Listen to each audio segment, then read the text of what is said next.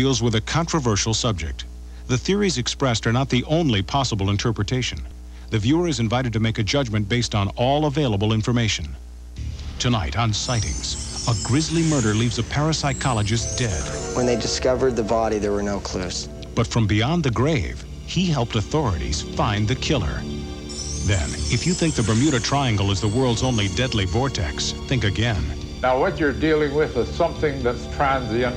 It happens suddenly and it's gone. We investigate the deadly force that's taken thousands in America's Great Lakes. And what psychic miracle gave this woman the incredible power to accurately predict hundreds of earthquakes? Her track record for quakes that she has reported into me has been 70 to 80%. At that point, it started to appear. They had large, dark eyes, claw-like hands. I began sensing and knowing and feeling. I do believe in life after death. I mean, I've been there. We have not scratched the surface of what the mind can do. It's a connection with the unknown.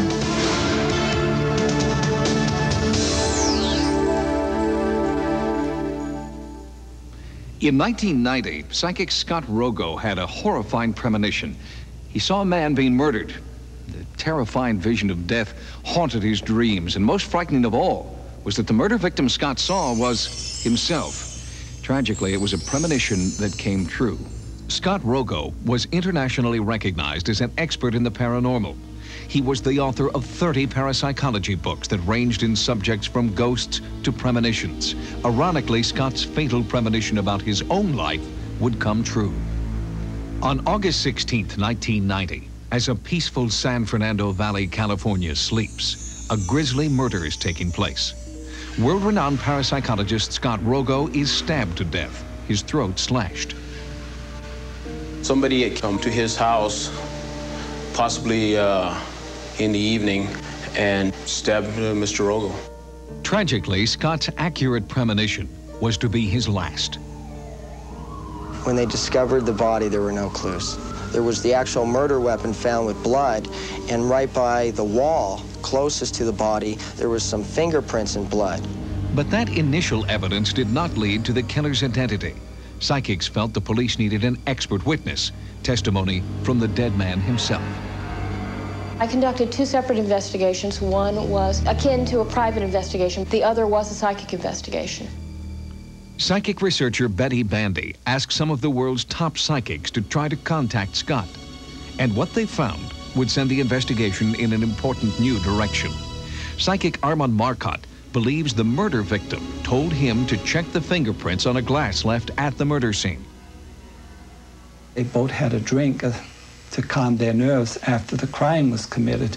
The darker of the men, he went to the bathroom, and he forgot to wipe his glass, and it was left there. I wrote a detailed report of the information given to me by the psychics, because a very clear picture did emerge from the psychic report. They went back to the house and did a thorough search of the bathroom.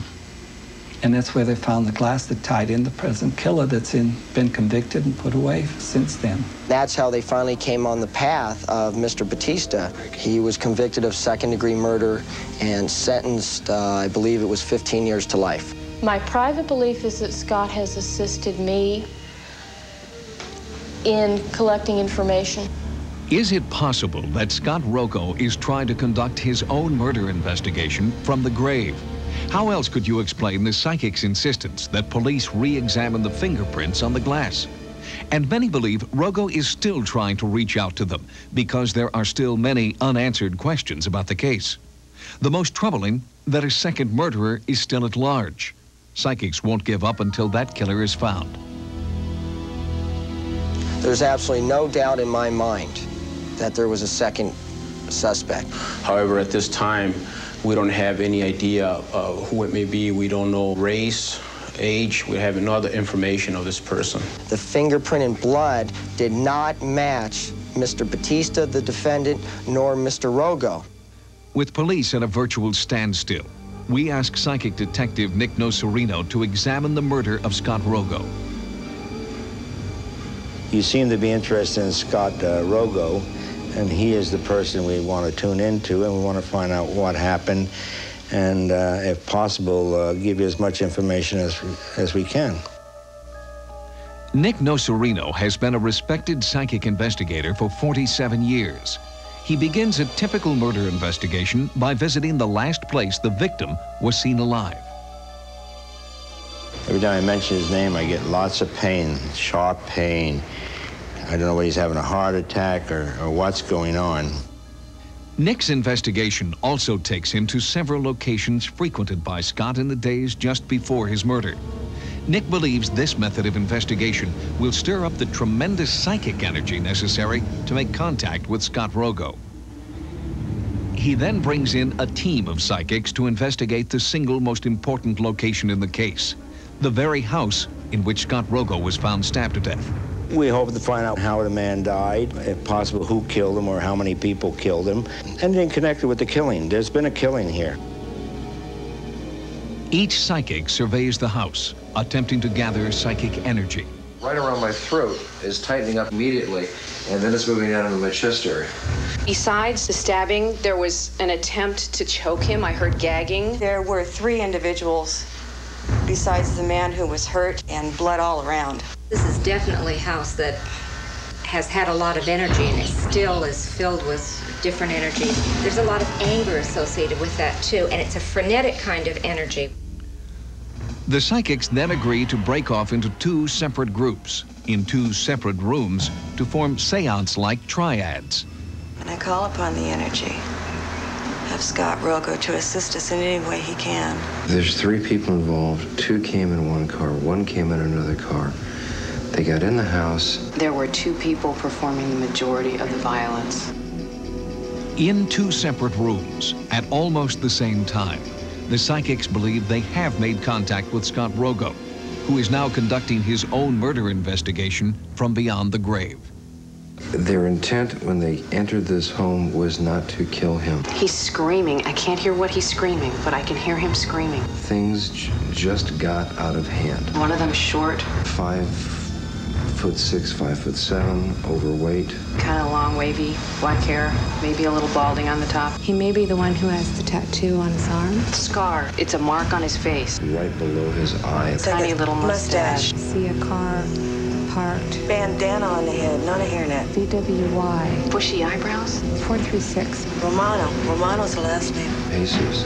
Jason, James, Alexander, all those names fit the big one. They're within 100 miles of here. Oh, these are the names of the other guys. According to the psychic team, this is the killer of Scott Rogo. Both triads, independent of each other, provided the same description. The man was about 5'6", 5'7", round of face, Hispanic, tiny little mustache, black oily wavy hair with a bandana, long police record. He was the one perpetrating most of the violence. This is the man the psychics believe killed Scott Rogo.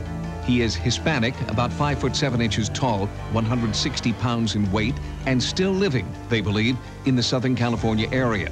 The sketch and description have been handed over to police for further investigation. The product, psychics believe, of Scott Rogo's ghostly communication about the face behind the bloody handprint. His presence to me was still very strong in that house, and hoping that somebody will uncover some aspect of the crime. Police policy prohibits comment on this unsolved case, but we will follow their developments and hope to bring you an update of the Scott Rogo case in the near future. Coming up, the Bermuda Triangle has nothing on these lakes. Now what you're dealing with is something that's transient. It happens suddenly and it's gone. We investigate the deadly force that haunts America's Great Lakes. The Bermuda Triangle may be the most famous vortex of mystery and death in the world, but it's not the only one. The Great Lakes Triangle, right here in the United States, has been almost as deadly.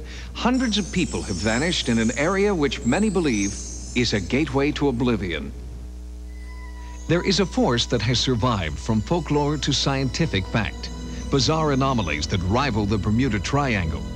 A ship, the Edmund Fitzgerald, built to withstand the most violent weather, sinks in less than a minute. A modern jet airliner crashes into Lake Michigan in clear weather. These are only 2 of the thousands of shipwrecks and plane crashes that have plagued the Great Lakes since earliest recorded history.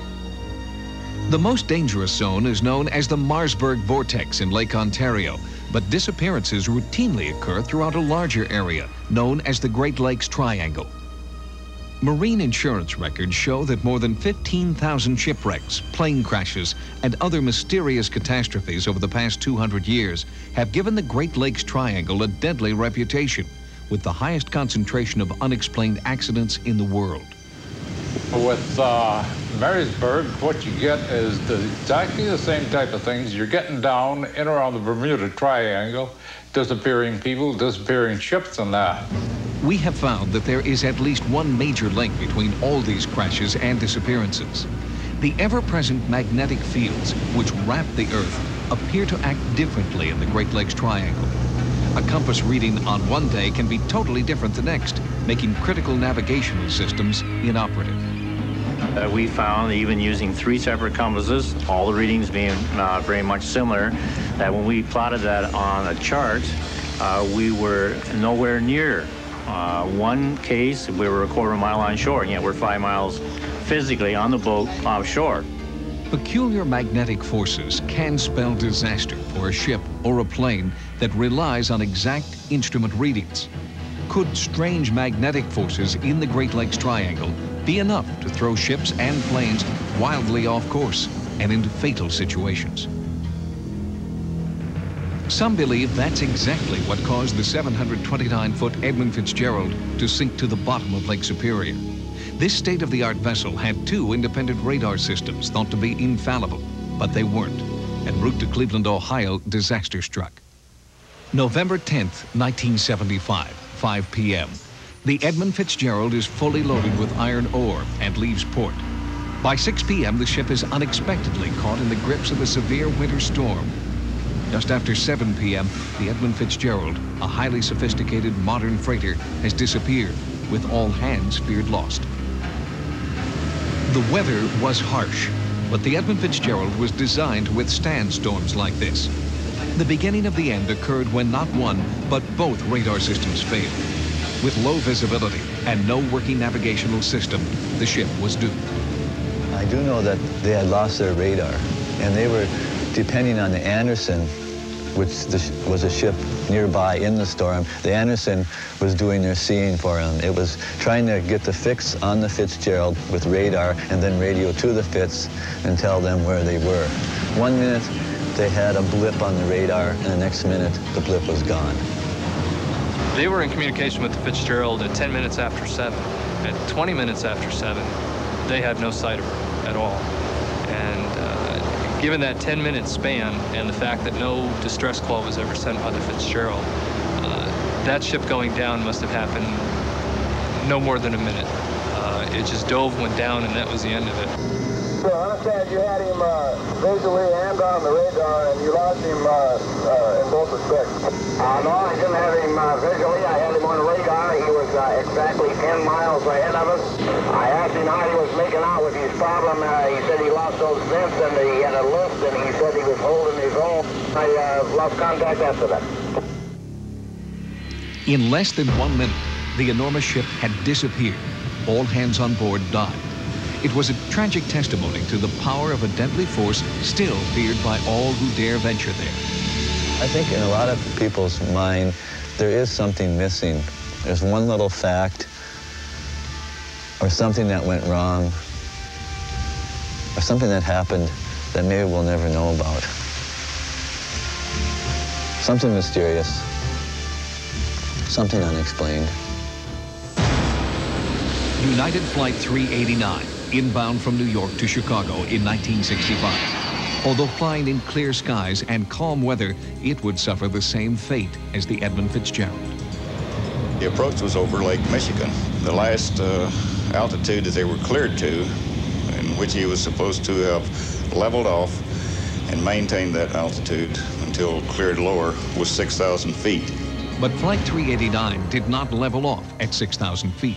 The aircraft struck the water in a descending attitude. It spread over about 1.6 miles, and it sank in about 250 feet of water. We know there was no mid-air collision. We know there was no structural failure. We know the engines were operating properly. Everything appeared to be normal up until the aircraft disappeared. Unpredictable magnetic energies that ripple through the entire 100,000 square mile area of the Great Lakes may explain what happened. Now, what you're dealing with is something that's transient. It happens suddenly and it's gone. You haven't got any actual scientific measurements. What we know is that there's actually magnetic anomalies in the area. How they could cause these mysterious disappearances, how they could cause the sinking, no one seems to know. Magnetic forces that can kill. Do they exist in the Great Lakes Triangle? Researchers continue to study the bizarre quirk of nature that has taken so many lives. In the past year alone, nearly 35 boats and planes have vanished without a trace. Coming up, what gave this woman the psychic power to accurately predict earthquakes? I just sat there and cried because I knew people were going to die. And I spent the next 6 hours on the telephone trying to warn people that a major quake was going to hit Mexico. People who have been near death report many kinds of paranormal experience. After a miraculous recovery, a very special few claim to have new, unexplainable psychic powers, powers they believe were bestowed upon them through a controversial phenomenon known as soul exchange. The soul that is in the body leaves. Another totally different soul comes in. The idea of an exchange was explained to her. If she really wanted to die, that would be fine, but why should she die? Because it was a perfectly good body. A total of 13 separate sounds that I hear all the time. When the sound changed, an earthquake would happen within 72 hours. I think they are tuning into another dimension of experience that is normally closed off to us. The concept is known as soul exchange, or as the walk-in phenomenon. In a soul exchange, one soul leaves the physical body and a new soul walks in. Well, a walk-in is a highly developed soul from previous lifetimes who has earned the right, if he wants to come into an adult body to complete a project that he would like to do. The walk-in, or soul exchange, occurs at a time of personal crisis. Individuals recount feelings of severe physical or emotional pain, even a death wish. After the transformation, they experience profound changes in their lives.